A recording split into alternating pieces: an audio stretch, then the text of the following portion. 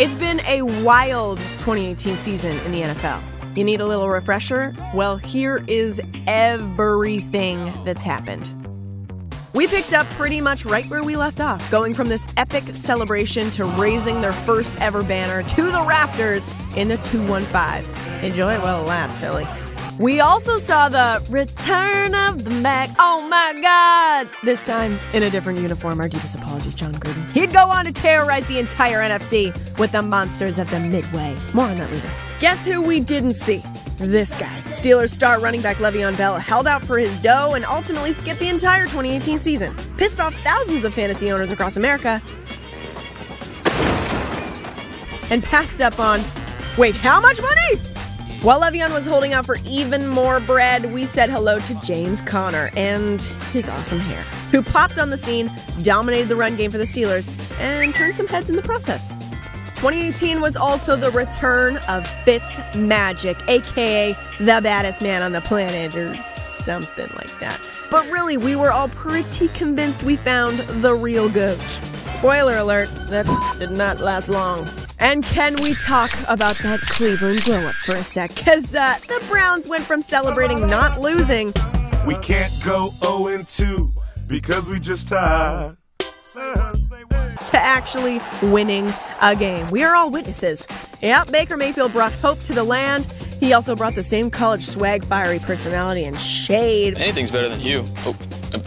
You. Which made us all do this. Because it's Mayfield. Yeah! Guess what Mayfield has? What? Cop video, junk, and 2 wins. Bang.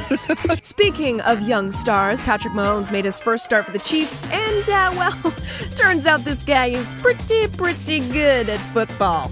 I mean, are you serious? It's just silly. And so, Mahomie Mania swept the nation, even if he does put ketchup on his mac and cheese. The high-flying, southern drawl-having gunslinger, but I like to say that I can get anywhere from 80 to 85 yards. Broke records left and right, but he wasn't the only one racking them up. Drew Brees, at the ripe age of 40, became the NFL's all-time passing leader and broke a bunch of other records too. Julio Jones reached 10,000 receiving yards, and Adam Thielen joined some pretty good company in Megatron. All the glory goes to the offensive guys, right? Well, not exactly. Khalil Mack showed everybody why he was the most coveted defensive player of the offseason and made the Raiders look silly in the process. Aaron Donald messed around and broke the single-season sacks record for defensive tackles. And while J.J. Watt wasn't busy terrorizing opposing quarterbacks, he was repping Schrute Farms. Michael, let's talk about roughing the passer, shall we? Because the NFL really cracked down this season. I mean, really cracked down. Roughing the passer and you. To quarterbacks everywhere, you're welcome. Then Thursday Night Football came to Fox, which brought a few tears, some nonsense. Whoa, man down. And a whole lot of fun. We took celebrations to a whole new level and even brought back some classics. Shout outs to the homie Joe Horn. You know who else had a reason to celebrate? Oh, just the entire city of Chicago. With Mitchapalooza and Matt Nagy's sweet visor, the Bears wreaked havoc on the NFC North and earned their first trip to the playoffs since 2010. While the Bears were on the come-up, it was a lot of the same old for the New York Football Giants. QSAT EliFace.gif. And pour one out for all the sideline equipment that crosses OBJ's path. Yikes. Somebody's heated. Dez Bryant returned and promptly suffered a season-ending injury. That escalated quickly. On a lighter note, the NFL brought us a lot of moments that made us go, aww, football really is family. And how about them Cowboys? America's team had a tumultuous season. They started 3-5, not ideal, but got hot in the second half of the season thanks to Conor McGregor. Hey, whatever works, y'all. Because they finally made it back to the playoffs and all of Texas was like... And the Rams fit right in Hollywood. Welcome to the new greatest show on turf. We saw the return of old Saint Nick. That's right, Nick Foles stepped in for the injured Carson Wentz once again and went on a magical tear to save the Eagles' playoff hopes.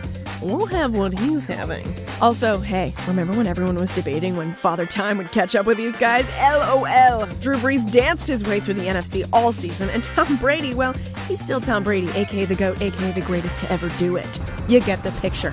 On to the playoffs. Playoffs? Yep. playoffs. And buckle up, folks, because this is where things get interesting. Let's start with who won't be there. Looking at you, Steelers. Pittsburgh imploded in their final stretch of the season. I mean, they were forced to root for the Browns, for God's sake, to save their playoff chances. Of course, that didn't work out. And on top of it all, Antonio Brown says he's had about enough. Let the games begin.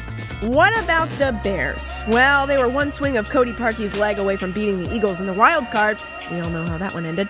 This sparked a lot of Bird Box memes and inevitably embarrassing field goal tryouts. All of this to cap off a very, very, very long season for kickers in the NFL. We might as well have stuck OBJ back there. Back to the Cowboys. Their triumphant return was, well, not long-lived. Dallas ran into the buzzsaw that is the Los Angeles Rams and themselves and made a pretty quick exit from the playoffs. On to championship weekend. This was the best championship weekend ever. There, I said it. Both games went into overtime and both faced some seriously juicy controversy. We're definitely blaming Drake for that. Let's start with the Chiefs-Pats. Julian Edelman muffed the punt. Or did he? After a very close review. Turns out he actually didn't. Tom Brady prevailed because water is wet. Then Saints-Rams happened. And so did the non-pass interference call heard around the world. People were not happy.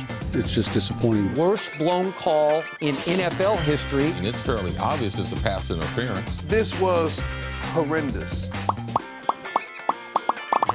Yeah, that pretty much sums it up. So there you have it, folks. The New England Patriots versus the Los Angeles Rams. The gritty vets. We're still here! Versus the flashy wonderkins. I think we ain't doing it. East Coast versus West Coast. Brady, Goff, Belichick, McVay. It all goes down in the ATL. Super Bowl 53. Let's go.